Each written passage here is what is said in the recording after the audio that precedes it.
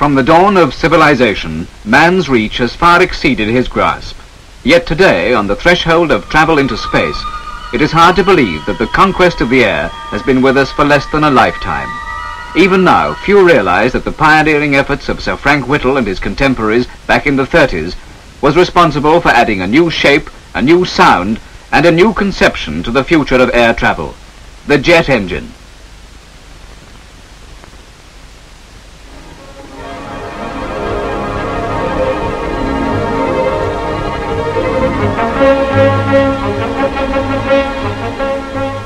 From birth, the jet engine has grown rapidly in importance, so that today it powers the majority of civil and military aircraft. This new engine breed can with ease thrust an aircraft through the sky at 600, 700, 800 and even 1400 miles per hour, a far cry from the doddering 300 miles an hour of the previous decade.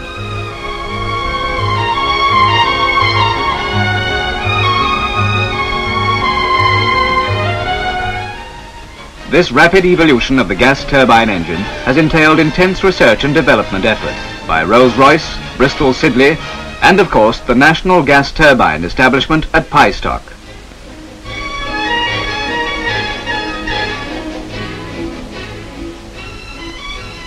There can be no doubt that the worldwide use of the gas turbine has added new dimensions to speed and comfort in flight. But it must be remembered that these new high-speed aircraft have demanded longer and longer runways, and their noise often causes serious discomfort to people living in the shadow of major airports.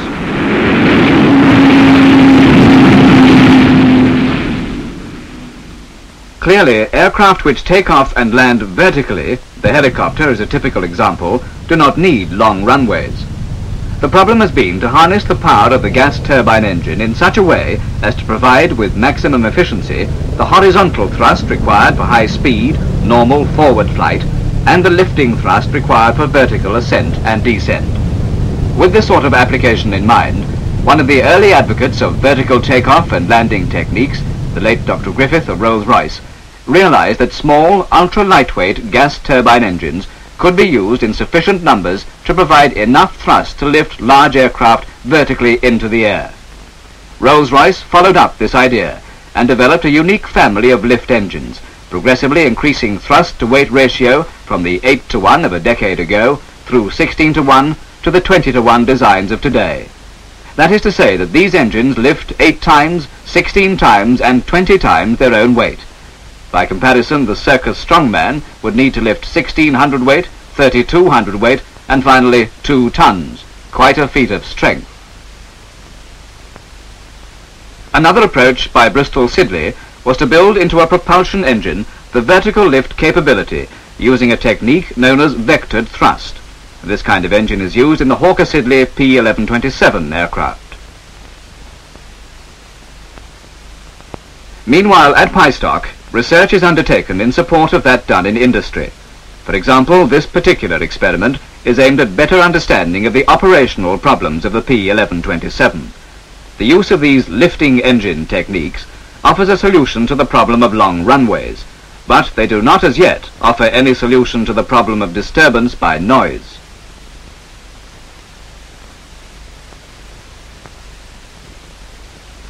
The evolution of the gas turbine engine and its application to both orthodox and vertical takeoff aircraft is to some extent a matter of history. But what of the future? Reaching out even further, scientists and engineers at Pystock have devised a new technique, which for the want of a better description is called circulation control by blowing. Since 1959, when work started on a research program aimed at a complete departure from the normal aerofoil lifting surface, the object has been to produce a lifting device in which the puff and blow of a gas turbine engine forms an integral part of the mechanism. This device is a long, slender cylinder with compressed air blown from the long, thin blowing slot. In this way, air is circulated around the cylinder. This is clearly shown by the behavior of the wool tufts. By itself, this circulation does not produce a lifting force. And if the circulation air is turned off and wind tunnel air is blown over the cylinder to produce an effect similar to forward flight, there is still no lift. The violent fluttering of the wool tufts behind the model indicate that in this condition the cylinder produces high drag. But now, with the wind tunnel air passing over the cylinder and with compressed air blown from the long thin slot, lift is produced. At the same time, the violent fluttering of the wool tufts is reduced, and we now have high lift and low drag, which is the aim of all aircraft designers and aerodynamicists.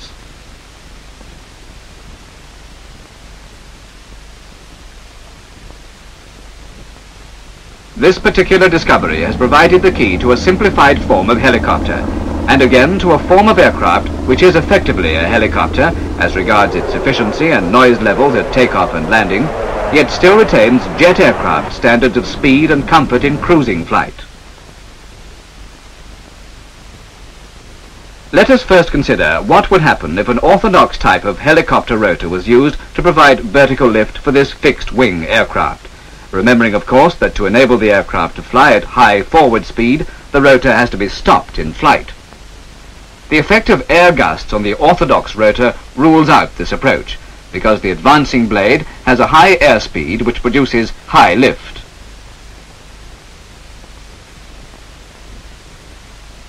Whereas the retreating blade has little or no lift. The difference between full lift on one side of the aircraft and none on the other side could cause an uncontrollable aircraft roll, which might well turn the aircraft onto its back.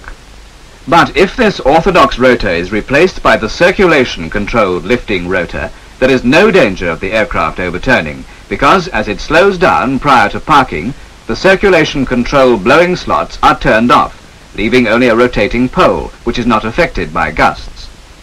With this type of rotor, there is no insoluble problem in stopping, parking, or restarting it. Only when the rotor reaches its correct running speed is the circulation control air, and hence the lift, turned on. A scale model of such a rotor, 12 feet overall diameter, with rotor blades with a diameter or chord of about 5.5 inches, was constructed at Pystock, and it has completed nearly 1,000 hours of intensive research testing. It is clearly robust. It has none of the hinges of the orthodox helicopter rotor, and it requires minimum maintenance in service. In addition to providing lift, this rotor also produces the control forces necessary to pitch and roll the aircraft. This is done by varying the amount of air emerging from the slots along each blade as the rotor rotates. In order to achieve simplicity, and thereby aim for high reliability, this cyclic control is produced in the non-rotating part of the rotor hub. All these effects have been tested in the 24-foot wind tunnel at the RAE, covering both the hover and forward flight conditions.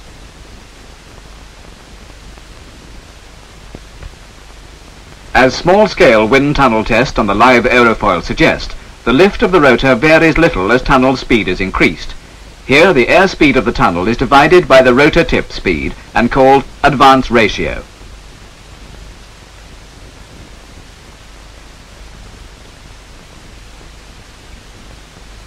Similarly, the rotor is balanced aerodynamically by trimming the cyclic control.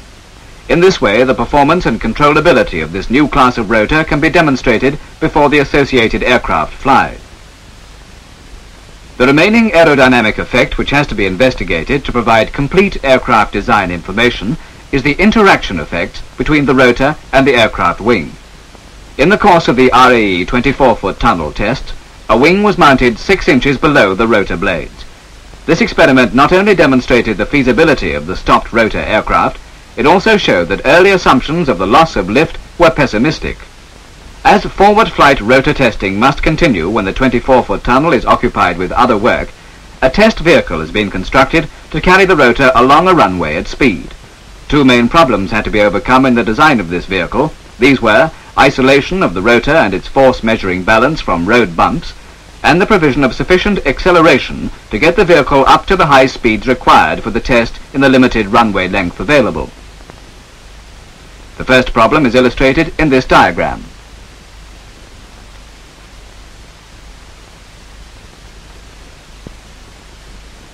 These are the sources of vibration which might affect the rotor force measurement. Here are the resonances which these forces might excite.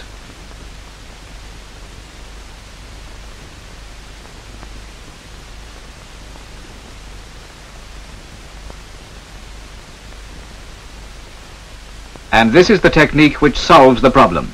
The rotor and the Avon engine, which provides compressed air for it, are carried on a subframe mounted on air springs to give a soft ride without jeopardizing the controllability of the basic vehicle chassis.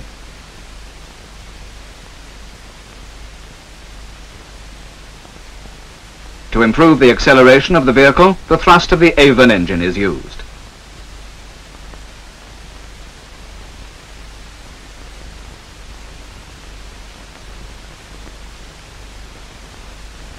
And now with vehicle engine plus 3,000 pounds thrust.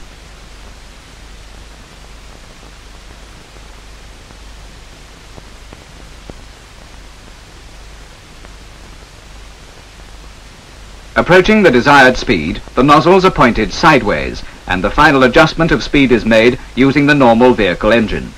Finally, reversed thrust is used to help slow down the vehicle at the end of the test run, a very necessary precaution.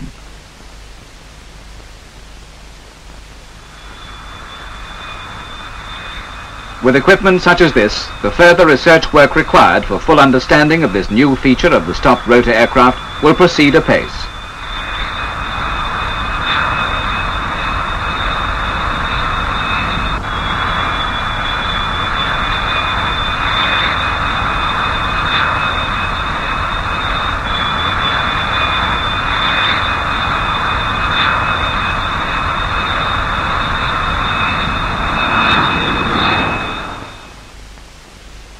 A pie-stock study of a possible aircraft, based on a conversion of the BAC 111, suggests that with this rotor scheme, it would be possible to hover with only one of the two Spey engines working, thus giving the necessary flight safety in the event of an engine failure. Such an aircraft would have a tremendous potential. It could fly with a full load from the centre of London to the centre of Paris, or the centre of Leicester to the centre of Lille. With this simple, hingeless, rigid design, it is now possible for the first time safely to stop and start the rotor in flight. But what is most important, its noise should not disturb or annoy people living close to city terminals.